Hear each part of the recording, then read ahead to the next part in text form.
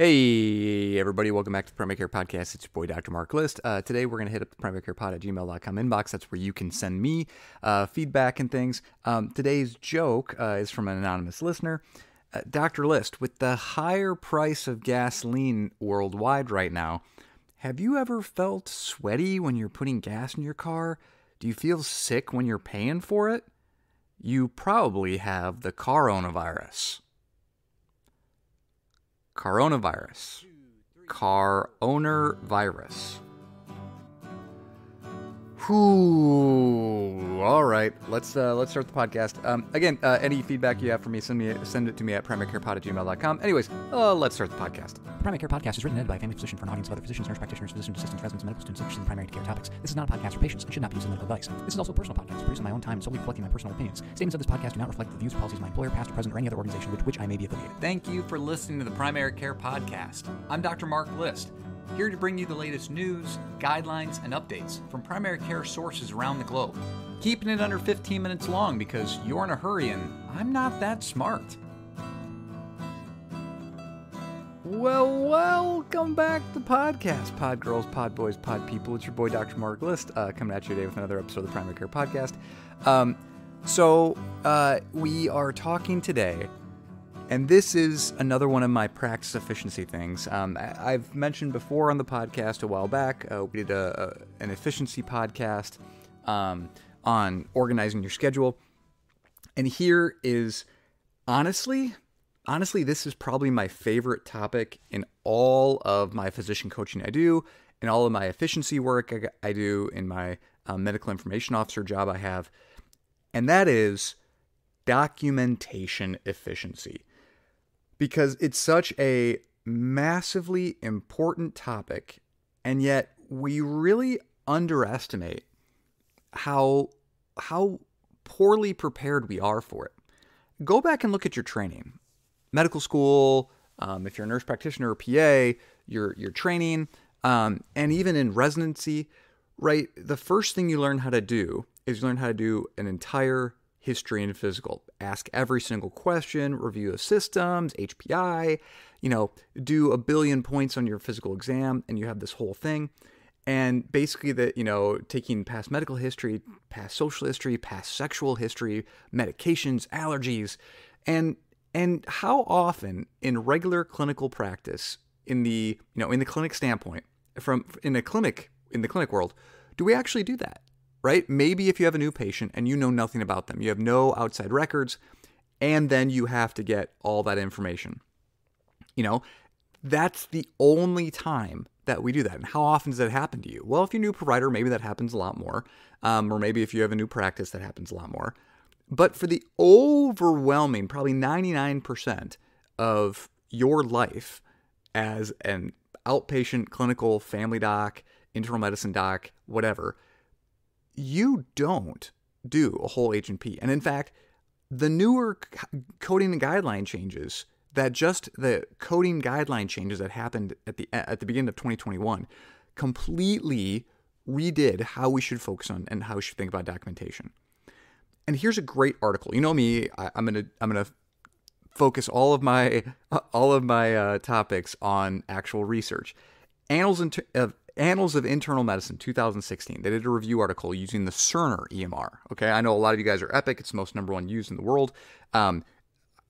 The things that EMR issues are EMR issues are EMR issues. It doesn't matter what EMR you have, right?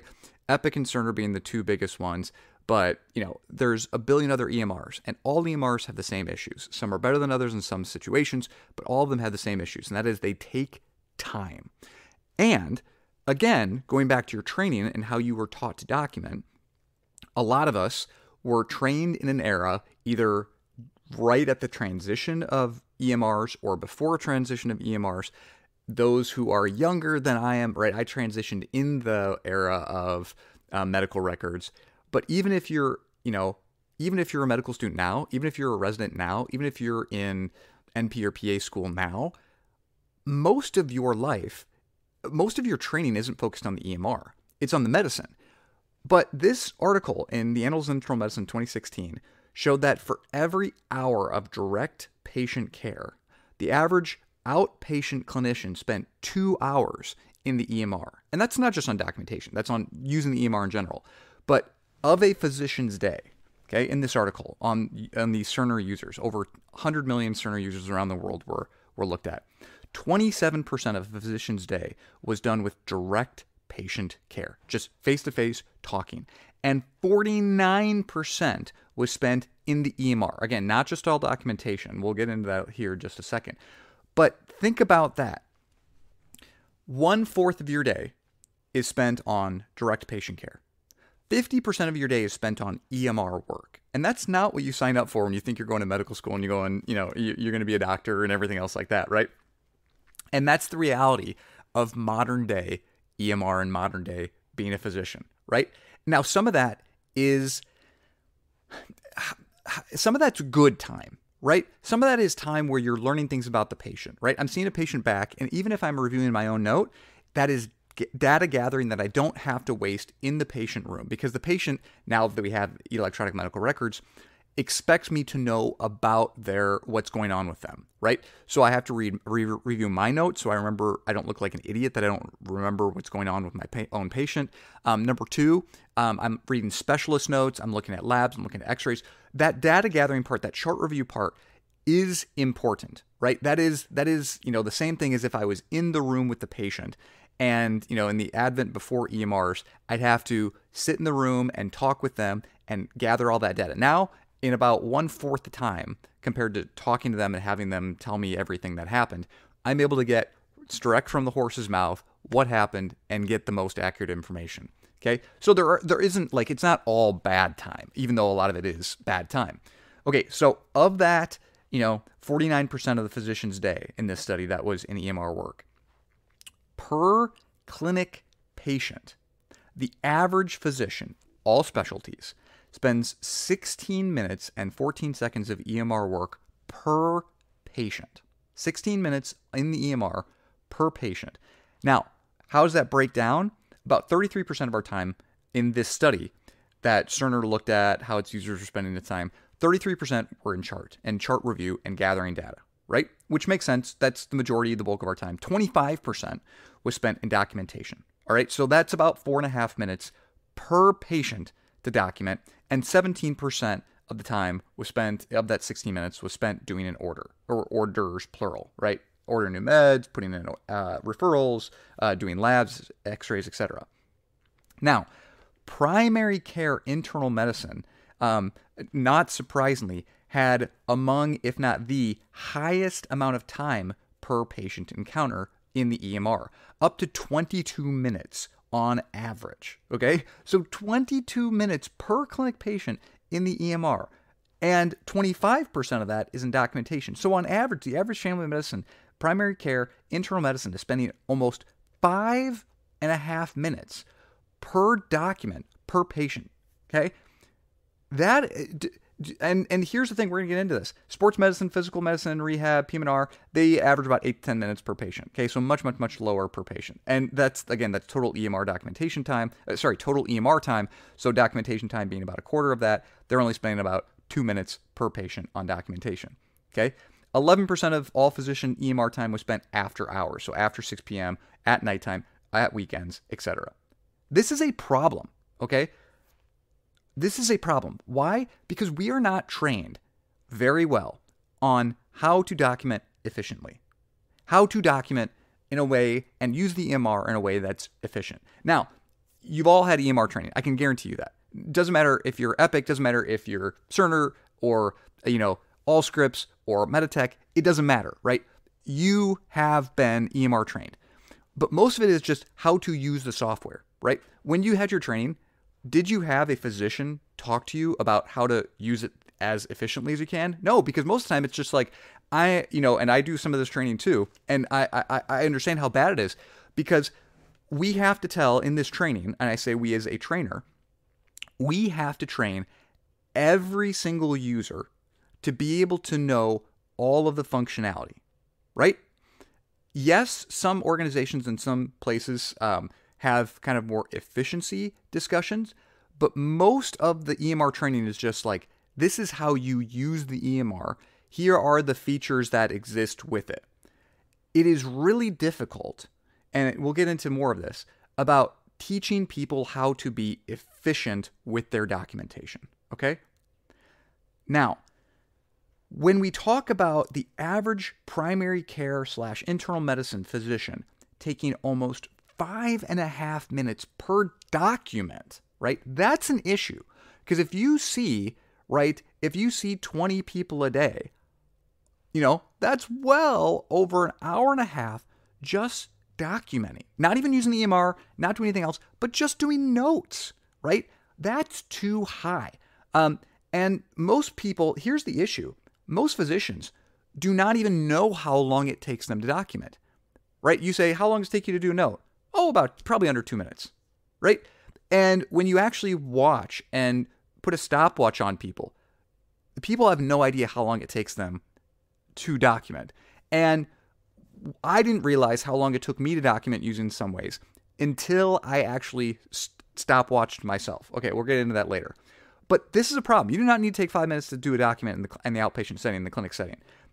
The 2021 CPT E&M coding changes were specifically designed to help with this in clinic, right? No longer do you have to have paragraphs and paragraphs and paragraphs of HBI. No longer do you have to do unnecessary, ROS that has no benefit in the clinic, right? Asking a billion things about, just to get points to be able to upcode, right? To be able to code a 99214 or 99215, right? You no longer have to do that. You no longer have to have specific, non-relevant physical exam, documentation. So not only do you not have to do it with the patient, but you also don't need to document if it's completely irrelevant to why they're here, right? If you're here for anxiety or depression and all you're doing is talking to the patient, you literally don't, you basically just have to do a brief mental exam that basically says like they're not suicidal, their affect is normal, their mood is normal, right? That can literally be a sentence. You don't need to document anything else for a physical exam, right? No psychomotor agitation. Fantastic, right? And you probably don't even have to say that. You can probably just say like mood and affect are normal, alert oriented, no passive or active suicidation noted. Boom, you're done, right? And yet I still see physicians when I do my physician coaching way over document because the majority of physicians, I can tell you, nurse practitioners, PAs, have not adapted to the 2021 CPT E&M coding changes. Why? Well, this is probably how we were trained, right? Literally, habit and muscle memory makes up such a huge percent of why we use the EMR and how we work in the EMR, is because it is either how I was trained initially, how I started using it initially, and I never changed. I use the EMR how I've always used the EMR, and it takes mental effort and it takes diligence and an active plan by you to make habit changes in the EMR, to change the way that you use the EMR. And I'll tell you, it makes a tremendous amount of difference assessing this, right? Why are you on this podcast right now? Why are you listening to this podcast? Because you want to get better at your job, right? I'm not offering you CME. Sorry, guys, I wish I could. I'm not offering you CME. You're here because you want to be a better doctor. You want to be better for your patients. You want to be up to date. And it's also passive. You can be doing this while you're driving the car, jogging, going on the treadmill, lifting weights, doing the dishes, folding laundry, right? You can kind of passively improve on yourself. We all don't want to look like an idiot in clinic. And so we try to learn guidelines. We try to learn, how to be the best physician that we can be. But we waste hours. Physicians waste hours of their life. Hours, weeks of their lives, if you add up the time, in being inefficient in the EMR. And yet, most physicians don't take the time or effort to improve on themselves in the EMR. When this study shows that you spend twice as much time in the EMR than you do with the patient. Okay, so also people fear the fear of litigation. But anybody will tell you, any study will tell you, any look at malpractice will tell you that, yes, the EMR is basically your shield to basically defend what you do. But the EMR isn't the reason why most people get sued, right? The EMR is not the reason that you're going to get sued. Having a terrible relationship with that patient, or not listening to the patient, or not having those face-to-face conversations and those shared patient decision-makings, that's where people get sued. When mistakes are made and physicians ignore patient requests, or physicians just do a bad job and don't include the patients in the decision making, when it's just, oh, we're doing this and I'll see you back. And and they never discuss with the patient fears, concerns, worries. And guess what? All the time that you spend to justify your position in the EMR is far more valuable spent in verbal communication with the patient. And then in the EMR saying, shared patient decision-making, discuss with patient what we're going to do today and why we're doing it, right? That 2-sentence basically explains the fact that you've had these conversations about your thought process and why you're doing this with the patient and that you're including them in decision-making, right? Which everybody knows. If you do any of the looking at up-to-date guidelines and recommendations for us family docs, it's all, okay, let's share the decision-making. Let's include patients in why we are thinking the way that we are thinking, right? No longer just like, I'm in charge, you listen to me, we're doing it because I say so, right? And people also over-document because they feel like the patients want to know or to see that you've done everything.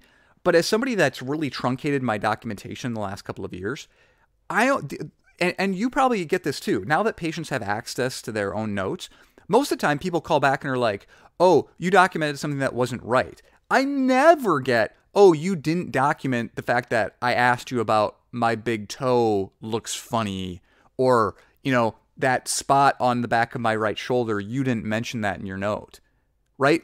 Or that's probably a bad example, but like all of those fine little small details that I don't put in there that aren't relevant at all, I've never had a patient contact me, but I have had my patient contact me and say, hey, you mentioned this, that's not actually real, or that's actually not actually true, that isn't relevant anymore, right?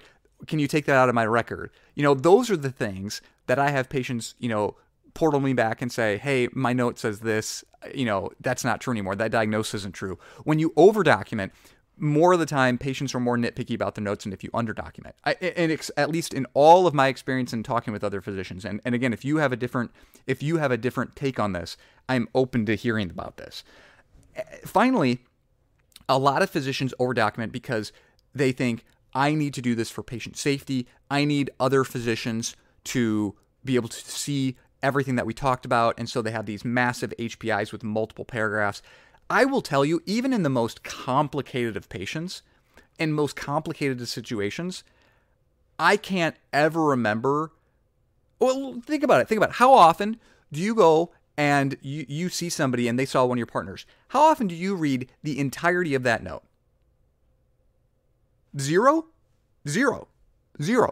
You maybe skim some of the HPI to get a sense of what's going on. Maybe when it's really complicated, you go back and look at the story just to see, so you don't have to repeat all those same questions. But again, sometimes I ask those questions again to validate. And I say, tell me more about this. I read Dr., let's just make up a name, Dr. Jones's notes, right? And I want to hear the story though from you to get a fresh perspective on it, right? That's one way that, you can say like, hey, by the way, I did the work. I know your past history, but I want to hear the story fresh from you again, just to see if I miss up any clues that maybe Dr. Jones didn't get, right? If I'm following up on this. But then most of us just spend our time reading the plan, right? Tell me about why you did what you did. Just medical decision making. And oftentimes that's a simple couple of sentences, right? When you're communicating with other physicians, is justifying why you did it, why I ordered, why I didn't order, why I chose this med, what my next plan is, what my next step is in case my partner has to see them, right? And that's just medical decision making. I'm not asking them to. Most physicians aren't going to read your entire note. They're especially barely going to touch your physical exam. They're not going to touch your review of systems. They're not going to do any of that stuff, right?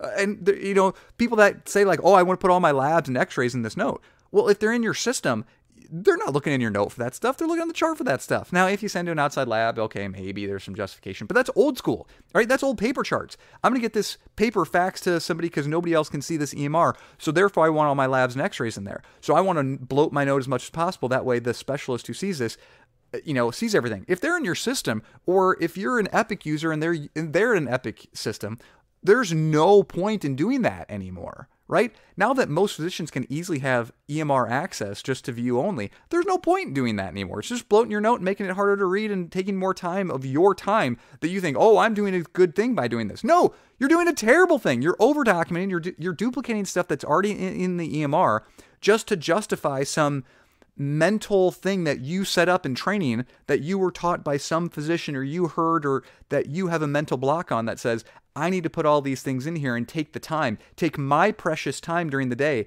to add all these notes, add all these labs, add all these x-rays. And the only person that you're benefiting is your own mental issues. I'm being harsh to you people, not you, all you people, but you specific users. When you are now duplicating a process, you are double documenting, you are unnecessarily doing something only to justify your own psychoses. Okay? Not psychoses, that's the wrong word. Your own fears, okay?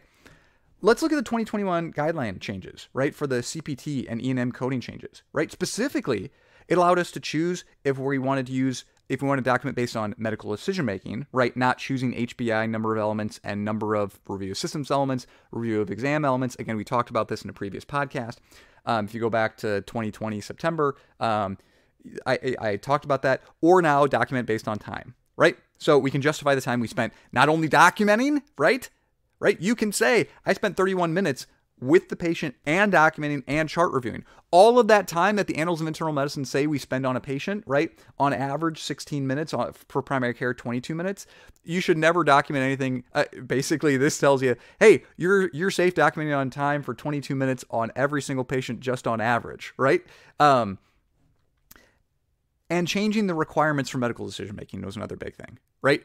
So it changed the fact that we don't need all those elements, that we can justify it based on, are we prescribing medicines? Is this a high-risk situation? How many chronic diseases? How many active diseases? Again, go back and read that, listen to that podcast episode again back from like September or November of 2020 when they were making the changes. And so let's take a step back, right? And look holistically at a big picture. Why do we document clinic? Right? Number one, coding billing, right? Either we need to get paid or our employer needs to get paid and then they pay us, right? So we can get our production bonus and our RVU reimbursement, okay? Number two, and probably the most important thing, patient care and safety, right? We document because it's important for our patients that the information that they tell us is in the chart, right? The fact that what we do and why we did it is in there. So we can kind of figure this out, right? We need to have their, allergies documented. We need to know accurately what their meds are and what their problem lists are and what their past surgeries are, right? We need to document because it's for patient safety. We document to communicate with other healthcare workers. But again, we talked about this, right? The majority of us, when we go back and look at notes, it's really just the medical decision-making, the plan section, right? Why we are doing what we are doing. Yes, we care about the HBI, but how much detail do you really care about in that HBI, right? As an attending, right, as somebody who's been out of practice, who's been out of residency now for 7 years, I've had 6 or 7 medical students with me now, nurse practitioner students. When somebody who is with you, working under you, right, gives you the story, right? Yes, initially you want them to tell you all the details and give you a detailed message, but eventually, what do we really want to know? Why is the patient here? Give us the pertinent positives, right? And then some pertinent negatives. Avoid all the other garbage and just get to the point, right? And with the HBI, oftentimes, when you're writing 3 or 4 paragraphs, you're burying the important information. As a partner or as a consultant, as somebody who's you're consulting, I don't need 4 paragraphs of information. Almost never. Almost never do I need 4 paragraphs of information. And almost never is your specialist, your orthopedic surgeon, going to read 4 paragraphs of HBI information, right? Almost never.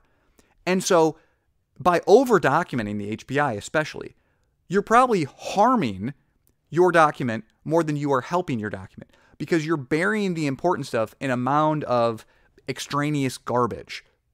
In the sake of being complete, you are losing the message that you need to be sending. And it's only hurting you. Your specialist is just going to skim what you write, right? And all of those details that you are putting in that, you have to mentally get over that because you are only harming yourself here. And then again, fourth thing is use the note now in modern days to communicate with the family and the patient, right? I have many family members who their older mom or dad, grandma and grandpa don't use their portal. They don't use their MyChart, right? But the siblings, the children or the grandchildren are the ones that are reading my notes because they don't come along with grandma and grandpa, but they're the ones who have proxy access and they want to know what's going on with me and with the specialist. And so again, they can review the notes And what they care about, yes, but they know the HBI story. They know what's going on with the patient. They want to know what the plan is, what the medical decision-making is, what the meds are, what the next steps are, what the specialist's referring to, what the x-ray showed, right? What the game plan is if this first medicine doesn't work, what's the second, third steps, right? They care about the medical decision-making. So, why does the average family doc take almost 5.5 minutes per patient just to document? Physicians don't realize how much time they're spending in documentation. Okay? How long does it take you to do a pink eye note? You can estimate it, but do you know? How long does it take you? You're in the document, you click document in the chart in, whatever, Epic, Cerner, Allscripts, Meditech, you pull it up, right? You start before you start typing. How long does it take you from start to finish to sign? How do you know if it's an issue with your own workflow if you don't know how long it takes? How long does it take your partners to document? You ever talked about that? We often get into this sense of like, oh, I must be efficient because my notes are done before I leave. My notes are done within 24 hours after I see the patient. I'm efficient. Are you? Self-measure. We take boards, we review, we take CME to kind of check on our own knowledge. We listen to podcasts. Those of you who are listening to this, right? You listen to podcasts because you want to be up to date. You want to be good at your job. Do you care that you're inefficient, that you're wasting hours of your life at the EMR, right? We have no direct observation, right? You get into practice, you stop being a student, you get into practice, you're no longer a learner. You're the attending now. You are on your own. Maybe if you're a nurse practitioner or PA listening to this, you have somebody kind of reading your notes, but most of the time they're just signing off on what you do. You know that. There's very few, attendings that actually go through and read every single note and critique. Some of you, maybe that happens, but most of the time you're on your own, right? You're on your own. We're thrown to the wolves. Are you efficient? Nobody watches me document. Nobody does, right? We don't know what we don't know about our use of the EMR, okay? Inefficiencies. We have guidelines, recommendations for a huge part of medicine now, right? But we don't have guidelines and recommendations for documentation, for ordering, for chart navigation. What benchmark? What is it really 5.5 minutes per patient? Is the average doc on Cerner, that's how much time they spend documenting for family practice? Really? 4.5 for every physician? That's how long it takes you to do a document? Is that the benchmark? Is that what the metric should be? Right? We don't have how do we find these benchmarks? Direct observation and best practice creation among you and your partners. Okay? Over documentation is why it takes 5.5 minutes, because the guideline changes came out. And I will tell you, again, 20% of my job is working with EMR efficiency, is physician coaching, is talking to physicians about this. I will literally go and watch them document. Sometimes I'll sit in the room behind them and, with my arms crossed like I'm some, tough, whatever guy. But all I'm doing is watching where they're clicking. I don't even care what they're talking about with the patients. I'm not judging them on if they're a good doc or not. I literally just care, where are they clicking? What are they doing in the EMR, right? When they come out of the room and they're documenting, if they're not documenting in the room, right? How long does it take them to do this? Could they be more efficient? Are they over documenting? Are they not using their chart prep time efficiently? Are they not starting their document when they're chart prepping when they should be, right? But over documenting is a huge issue, right? Bloated HBIs are the most common thing. Unnecessary physical exams, now incredibly common. And yet there are, probably 25% of physicians, NPs, PAs change their practice based on the guidelines, the new 2021 updates and the E&M documentation changes. But I will tell you, the majority of physicians that I watch and work with have not changed their practice at all from 2 years ago, right? Pre-pandemic till now. They document the exact same. Their templates are the exact same. Their dot phrases are the exact same. Everything is the exact same. It's like these changes happened, and the only thing that changed is the fact that, like, I don't have an ROS anymore, right? Or I'm not, or like now I document based on time because I spend so much time in with the patient, right? They didn't change how they documented. They didn't get rid of paragraphs of information. They didn't cut out minutes off of their documentation time, which over the course of a day is hours in some cases, right? These changes were designed to free you of the shackles of inefficient documentation, and barely anybody changed and adapted, okay? Another issue, why are we in this case where it takes 5.5 minutes to document? Because of training, right? A lot of us trained in the era of paper charts and classical transcription. I'm just talking on a phone and somebody else is documenting for me, right? In the EMR, they have, and now with Dragon and Modal, voice-to-text communication, dot phrases, quick text, templates, you name it, right? Copy forward, copy pasting. You can have so many tools at your disposal now. Most organizations, not all organizations, some of you guys are in cheap places that don't have a lot of these tools, right? I apologize for that. But many of you guys are in world-class healthcare organizations, or at least healthcare organizations that are providing you with a glut of tools, some tools that you have never even utilized, right? You have never even thought to utilize them. And they are there to make you more efficient, to save you clicks, to save you time in your day, and you're not even trying them. Not even trying them, okay? And I'm not going to make you into Mark List, right? When I work with physicians one-on-one, I don't tell and say, this is how you have to use the EMR, right? Because I have partners that if I told them, use a dot phrase, use a quick text, and get them off of kind of dictating using Dragon and Modal, the voice-to-text communication, they would be less efficient, right?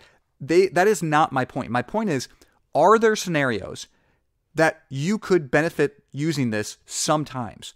Could you do this and benefit? Can you change the way that you document using your preferred method and be 10% more efficient? 10% more efficient, right? If it takes you 330 seconds, that's 5.5 minutes, okay, easy math, and 10% less time is 30 seconds. 30 seconds times 20 patients is 10 minutes per day. Per week, that's almost an hour of documentation time. Just being being 10% more efficient is almost an hour of your week saved if you see 20 people a day. Think about that, and that's just for documentation. That's just for documentation. That's not chart prep, that's not ordering, that's nothing else. If you can be 10% more efficient with your documentation, saves you an hour of your life, okay? Why does it take 5.5 minutes to document in family practice and internal medicine? Note bloat. Note bloat. Note bloat. The idea that your epic document has to be 7 pages long, that your Cerner note for a pink eye needs to be 3 pages, right? Now, a lot of this stuff is brought in. Yes, a lot of this stuff is stuff that you are not bringing in, right?